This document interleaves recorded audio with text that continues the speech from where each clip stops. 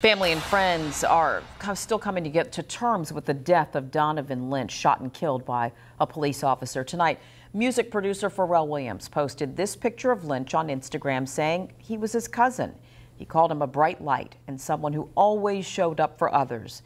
He's also asking for transparency, honesty, and justice for all of the victims. Pharrell isn't the only one paying tribute tonight. Lynch played football at UVA Wise. His former coach says he was lucky to know him. My mind immediately goes back to the good times he had, the young man that he was. I was lucky to have him in my life for 2 years. Lynch played high school ball at Norfolk Christian before heading west to City College of San Francisco and then to UVA Wise.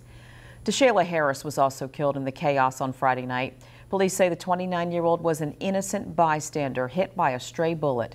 Harris appeared on a reality TV show called Bad Girls Club and had a large social media gathering. Following, police say they still are not sure who fired the shot that killed her.